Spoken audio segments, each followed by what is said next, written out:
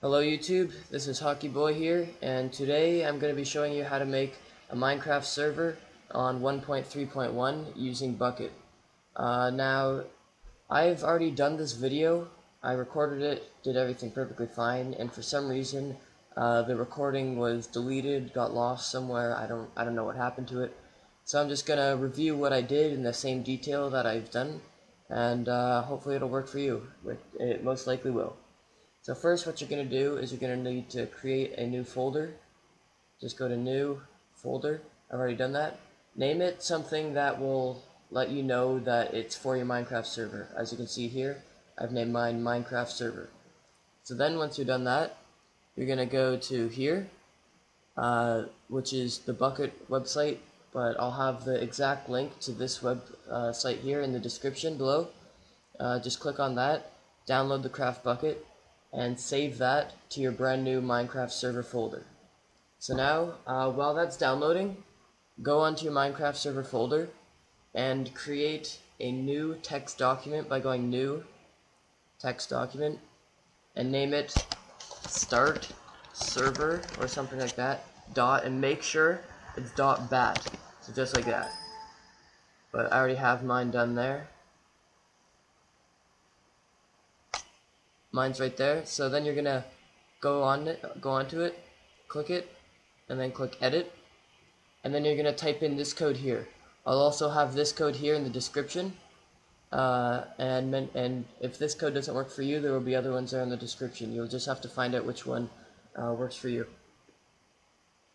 So once you're done that, you'll just have this start.bat and this CraftBukkit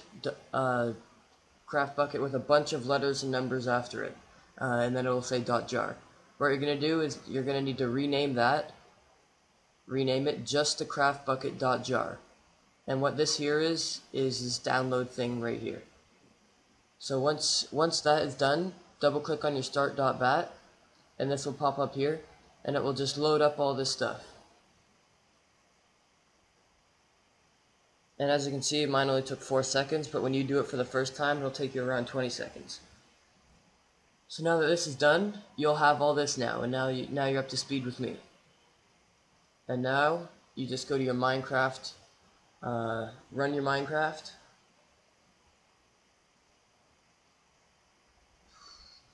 log in, and then go to your multiplayer screen once it loads up for you. So just click on multiplayer, direct connect, and do local host, join server. And once it logs in, you'll have your server. So as you can see, here's my server. Yeah, and that's pretty much it. I'll be showing you now how to port forward. Thank you. See ya. Hello YouTube, I'm back, and I'm here to show you how to port forward. So, this is just for mine, but it can also work for yours as well. It's just slightly different.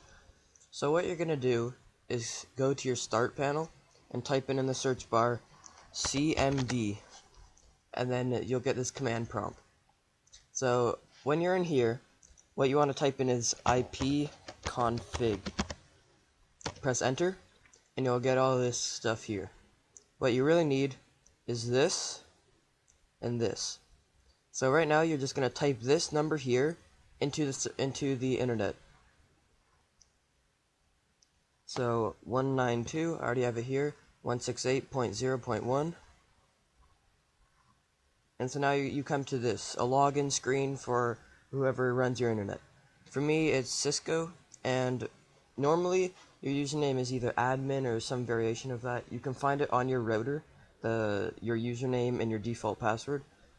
Mine just happens to be CUS admin, and my password is password.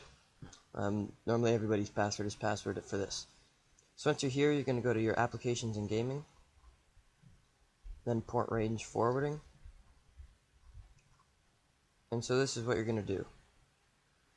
So you're going to start, your start port is 25565, and port same thing, and your protocol is both.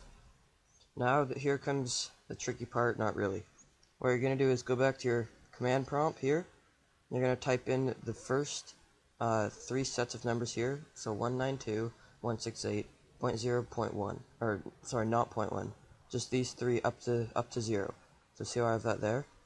And then you take the last number from your IPv4 address, which for me is 12, and put that right there.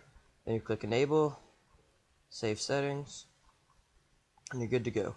And now your friends can join your game once you get your IP, and you can do that by going to www.ipchicken.com, and it just pops up with your IP address right there. And so now, as you can see, I'm going to start up Minecraft and join my own server. Once it loads up. And also another thing in here you can do, in your server properties, this here is where you can change all your things. So you can do, that's like the message of the day, so you can change it to I like chicken if you want. Something like, sorry about that guys, my audio just cut out for some reason. Anyways, so here you can do your plugins. You can just download plugins and put them right in there. And so now what you're going to do is you can add your server. And so I'm just going to name mine my server. And then here I will just type in my IP address, if I can spell server right. So now I'm just typing in my IP address, and then once I'm done that, I will click done. And as you can see there on the IP chicken, you can see your server address easily.